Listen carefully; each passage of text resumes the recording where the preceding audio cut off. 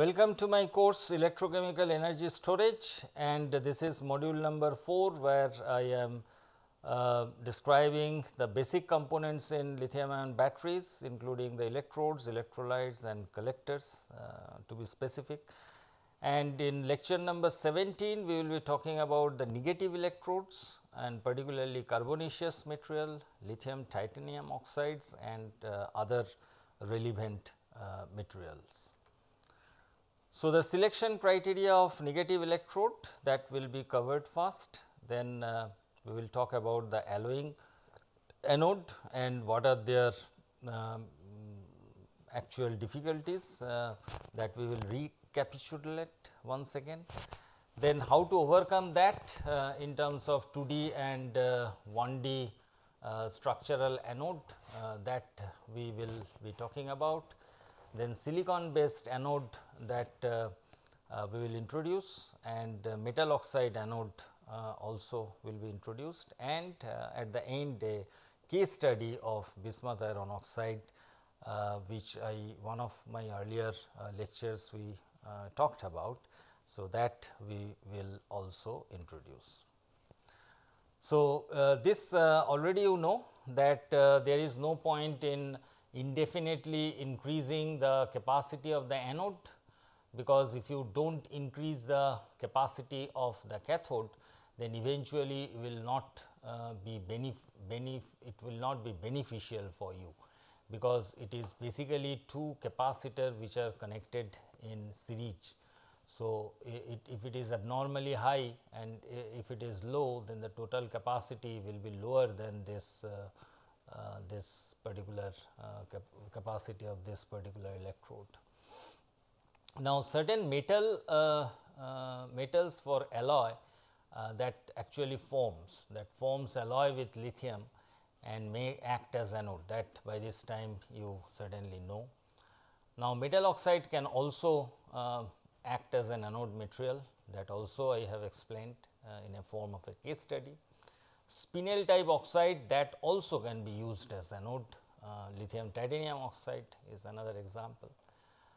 And traditionally graphite and this MCMB carbonaceous material that actually commercially used as anode material. So, we will have a look at different anode material that you are having for lithium ion batteries. Now, as a recapitulation, this alloy based anode has a problem of volume expansion, and that leads to pulverization, and after many cycles this will be disintegrated like this, and the structural integrity with the this current collector will not be there, and that is the major problem. Delamination will take place, and once it delaminates after many cycles, then that is also detrimental for the performance of the battery. It is unavoidable at lower voltage potential to form this ACI layer on the top of the surface of this active material. So, this actually forms a disintegrated kind of ACI layer, and then after many cycle it forms some kind of thicker ACI layer, and if it is impervious to lithium ion, then that is also a problem, and this is related to as you can understand the LUMO band and the Fermi energy level of the anode, which I have explained several times in my earlier lectures. Now, let us consider another material which is not metal, but semiconducting in nature. So, silicon is one of them. It has a huge potential as negative electrode material. So, one deposited a thinner about 250 nanometer film on copper current collector, and it actually exhibited relatively better cycler life than a micron thick film. But if a film is thicker than a particular thickness, this 2D dimension film, then delamination takes place, which is more detrimental then the form of island formation, because there are two types of difficulties that can be there for this type of anode. So, when lithium forms an alloy, then the first it will try to form the island structure, not the continuous structure, and that is part of this pulverization, and then finally it will be delaminated. So, even if it is pulverized, still it is in contact with the current collector. So, capacity fades, but it is not that detrimental. But if it delaminates, then it loses contact with the current collector. So, that is more dangerous. So, in order to overcome, people have started to grow different types of structure. So, one of this kind of structure is in the form of a nanowire. As you can see, this nanowire is directly connected here with the current collector, with the substrate, and this is efficient for the electron transport, and there is a volume expansion that you cannot avoid, but you know that there is space available in between this. This is a structure, we call it a bristle structure, same like your toothbrush, the bristles. So, this structure is effective if you start to grow the silicon nanowire in smaller dimension with lots of gaps in between, and it is firmly adhered with the current collector. So, this small diameter will not that easily break, although the volume expansion will be there, the space will be filled up, but it will still perform. So, this is one of the structure, and this has been experimentally verified, and therefore, people have started to think about the size effect, the effect of nanostructure in the size effect in controlling the electrochemical properties of this material. So, if a nanoparticle is synthesized, if the size is reduced considerably, almost a 0 dimension nanoparticles, they are potentially competent with advanced battery performance at low cost, since they can be actually produced by various facile methods. So, it is not that cumbersome to grow the bristle like structure on a current collector. So, the use of a micron sized particle, so that has a problem that will break into various small pieces, and that basically will lead to the capacity loss. Now, if you have a very small particle, then it is good for you, because it will not have this kind of severe pulverization effect. So, breaking a smaller particle is very difficult. So, you take a piece of chalk, you can easily break it, take the broken part, try to break it, it is also, you will have to put more effort, but once it is very small, it is very difficult to break. But at the same time, your specific surface area will start to increase, and then there will be interaction with the electrolyte, and that will form ACI layer, which is usually will be deposited on the surface. And this ACI layer, if it is disintegrate, if it is not mechanically very strong, or if it is impervious to lithium, then that is of no use, right. So, silicon nanoparticle can be fabricated on graphene sheet. So, this is the graphite, and this graphite, each part, the flake, if you take a single part, it is graphene, and in fact, the single sheet is very difficult to get. So, there are multiple of this sheets, and then this silicon nanoparticle, they can be fabricated on this graphene sheet through the reduction of silicon dioxide particle with magnesium. So, if you reduce silicon dioxide with magnesium to form silicon nanoparticle and then embed it to the graphene sheet, and the size of this nanoparticle is in the range of 10 to 30 nanometer. So, quite small.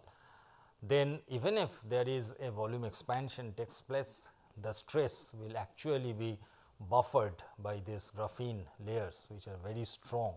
So, it is one of the configuration that you can think of, but the challenge is that such a small nanoparticle, usually because of their high surface energy, they always try to form this kind of agglomerate. So, if it forms the agglomerate, then this is something like a bigger particle, although the individual particle is in the nano range. So, disperse of this in this kind of situation in between the graphene sheet, that is indeed challenging. So, this is one of the experimental evidence that has been taken from literature, just to show that what exactly happens when the particle size is reduced. So, this is, as you can see, a pristine silicon which is 620 nanometer size, and then once you lithiate it, it will form alloy with this silicon, but it will start to disintegrate. You see that it has been disintegrated to smaller size, but once you reduce the size to this level 80 nanometer, then as you can see that it increases with lithiation, the size indeed increases, but it is not that detrimental that it is completely pulverized and it is away delaminated from the current collector. So, that phase is not there if the size is reduced. So, if you just pictographically want to see that, then there is a size range here, below that say around 120 nanometer. Actually, we do not find any fracture. It will have a volume expansion from here to here, but there will be no fracture like you can see the larger particle size.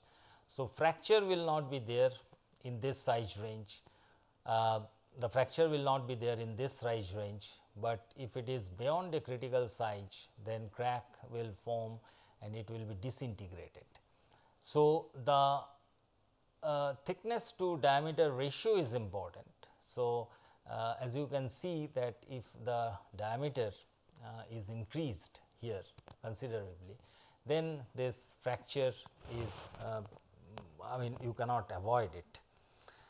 So, this is one of the reason that this type of material one should have the process to grow, a facile process to grow in small dimension, and usually if the shell of this nanoparticle is in the size of in between 150 to 2000, usually they break during electrochemical test. By shell I means if you see the earlier picture, that nanoparticles will be slightly agglomerated. So, this size will grow like this, although the individual particle size is that low. That is also of no good, because this eventually will disintegrate and that will not serve the purpose of a good anode.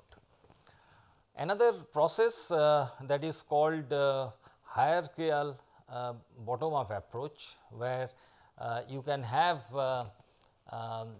the silicon, although this process is a bit complicated for practical implication, but as a laboratory study, academic interest, one can do that this silicon is first coated on this kind of carbon black structure.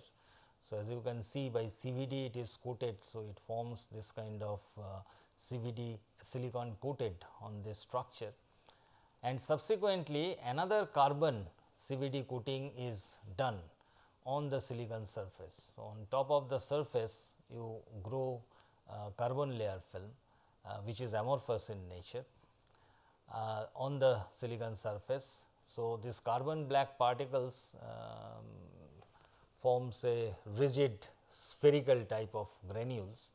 So, in this type of structure, the amount of pore which is embedded in the structure, that can accommodate the volume expansion, while the connected annealed carbon black could provide the efficient electron transport. So, here if the volume is expands, then this space which is there in between, that will accommodate this volume expansion, and this continuous growth of this carbon pathway, that will lead to the electron transport. So, people have done it, and you can see that about 1600 milliampere hour per gram capacity can be achieved without any capacity degradation up to 100 cycles. And also you can drain more current. So, the rate performance is also quite good. So, at high discharge rate, this 1600, as you know that if I increase the rate, then usually the capacity reduces. So, at higher rate also the capacity reduced, but it is still 1000 milliampere hour per gram. Another interesting structure is a porous silicon composite. So, here what is done, a mesoporous silicon dioxide, that is first reduced with manganese to form this silicon, this red balls there of silicon, and this is formed in SiO2 matrix.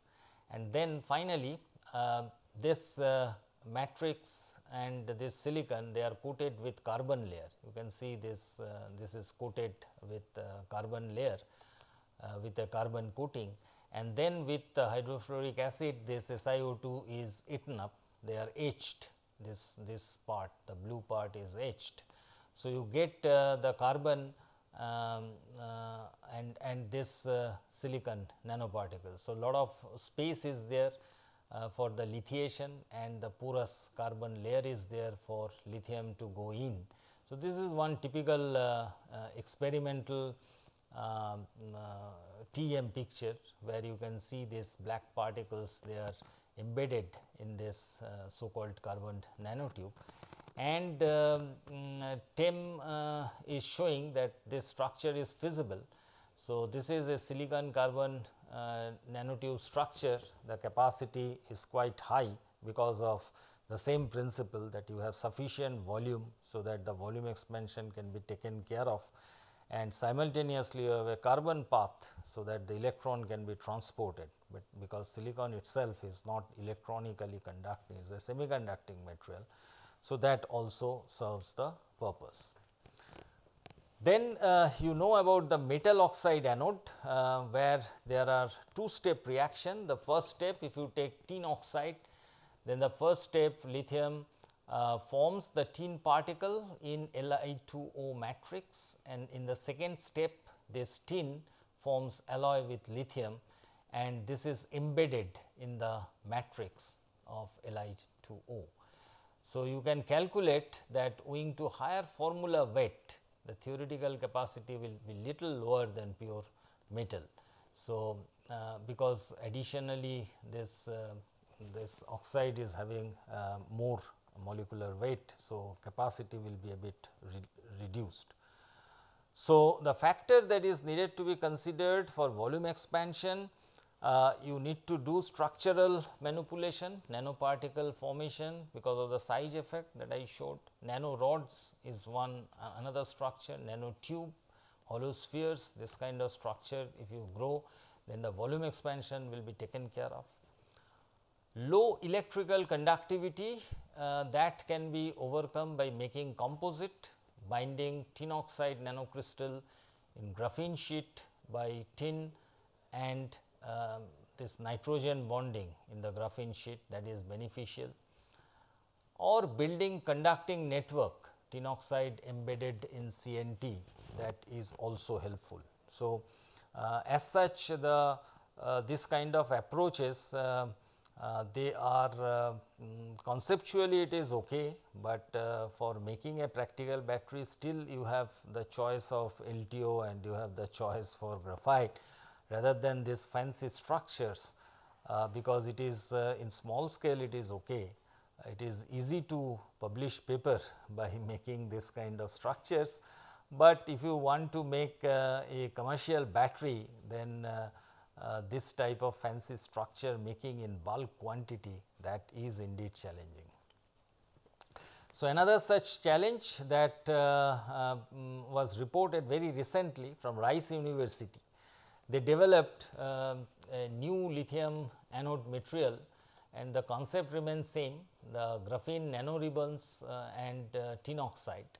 So, they are combining the tin oxide with graphene nanoribbon, and they claim that the batteries made with this new material has double storage capacity compared to the conventional graphite anodes. So, they have increased the capacity due to obvious reason. You are introducing tin oxide, and tin oxide we know that it will form Li2O and metallic tin particle, and tin particle will form alloy with lithium, and the volume expansion will be grossly retarded because of the fact that you can see there are a lot of space there in between and very small particle, and even if there is volume expansion, then graphene sheet that will actually take care of that. So, this is another approach, and there are a lot of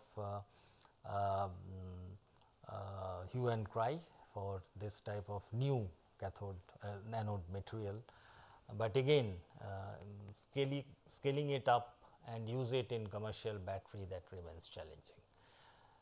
So, some typical approaches, that is made copper nanowire arrays as collectors for direct and efficient electron transport of Fe3O4 anode for lithium ion cell.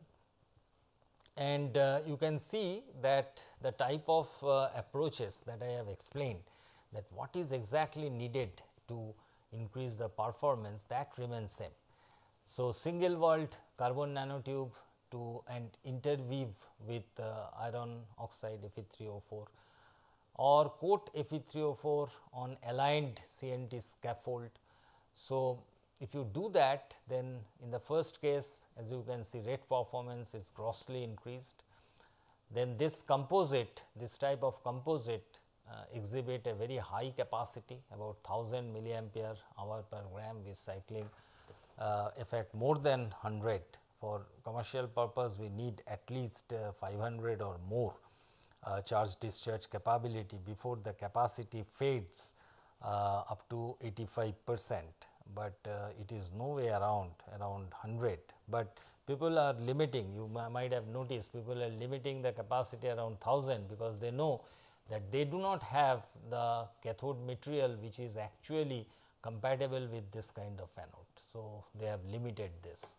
For this type of thing, Fe3O4 in aligned CNT, the capacity is 800 milliampere hour per gram with more than 100 cycles.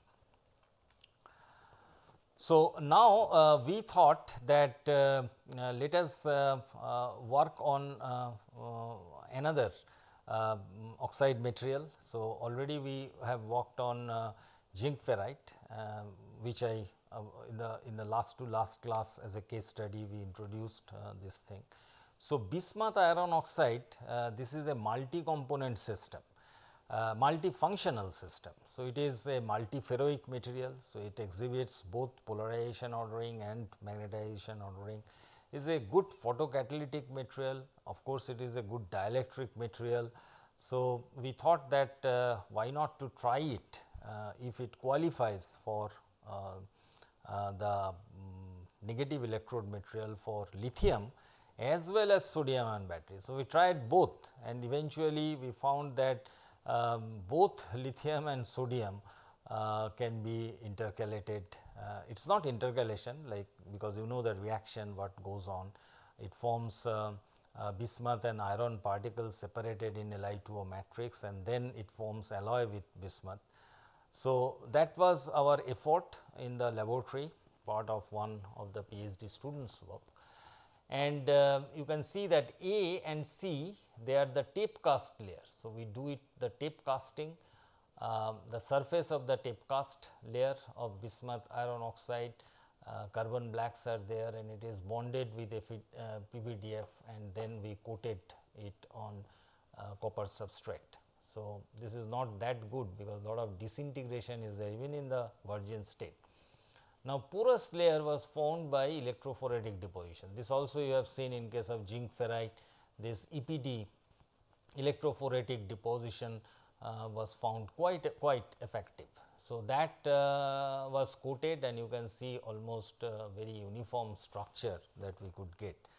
Then we did the charge discharge measurement, and you can see here that this is basically a two-phase mixture is forming. So, there are a lot of plateaus here, which is which you can see, and first this material as you can understand that lithium will come inside and form this alloy material. So, first the discharge operation will be there, followed by the charge operation. So, the Coulombic efficiency is not that great, discharge capacity was much higher as compared to the charge capacity.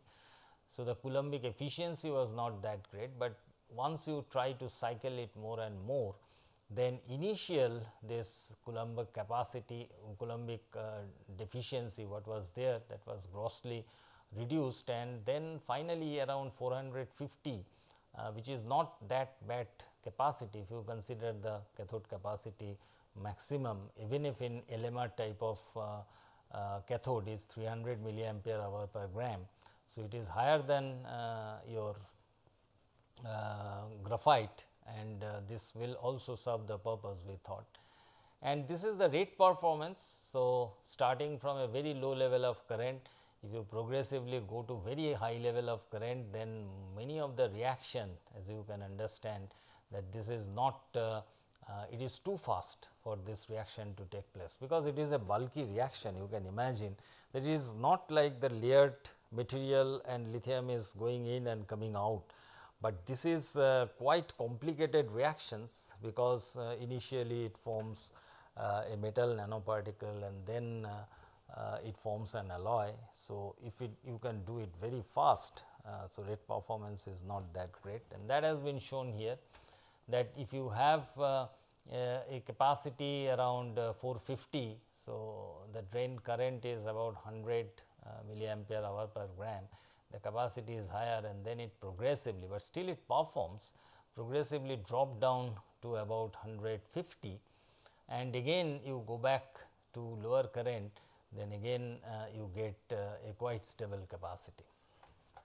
So, the performance of course, it was published, but performance is not that great, but I was tempted to introduce our own data in this part of the lecture, just to show you. And in fact, as a part of your homework, you can start to correlate the type of reaction that is going on in this each case, and I have shown certain example. If you take this discharge capacity and then basically you do a differential capacity plot, and this differential capacity plot from first cycle and fifth cycle, you see that there is some change.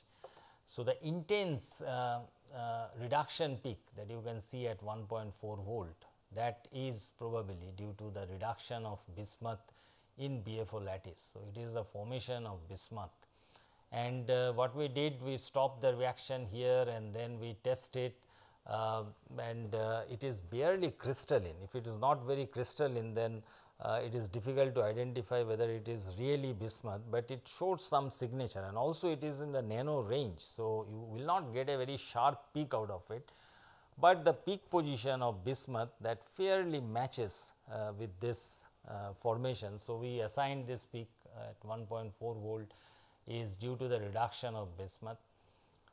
Reduction peak approximately, which is a 0 volt, that is due to the reduction of iron to metallic iron, because in bismuth iron oxide it is not a single element like bismuth like tin oxide, it is bismuth is there, iron is there. So, that is transformed into metallic iron, and this small hump which you can see about 1.7, probably that indicates the formation of lithium oxide.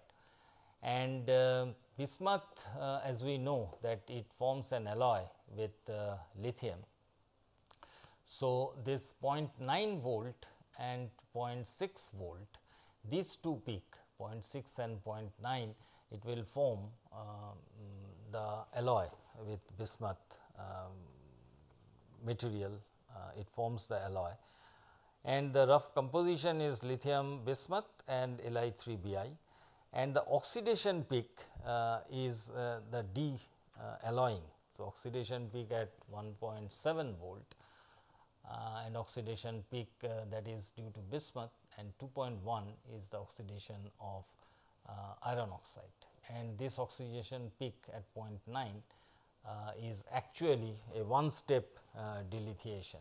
So, this will be delithiated in one step, or even if it is in two step, it is very difficult to identify it.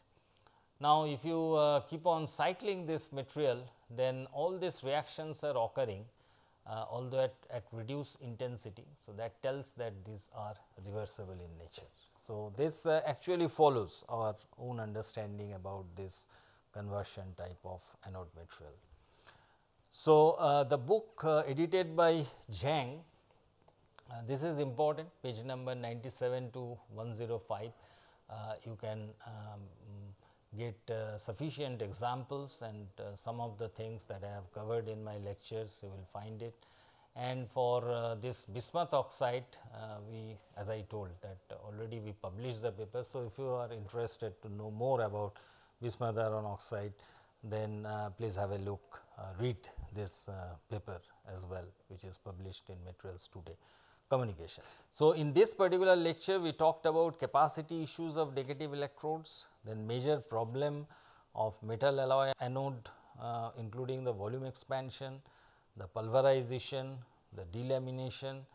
Then to circumvent this problem, 2D and 1D structured anode, and what are their implications, how they work, and why they are helping to improve the properties that have been talked about. And then we talked about silicon based anode, the size effect issue that I have described. Metal oxide anode we have introduced, and what is their actual mechanism of this operation, and finally, BFO as a case study that we have talked about in this lecture. Thank you for your attention.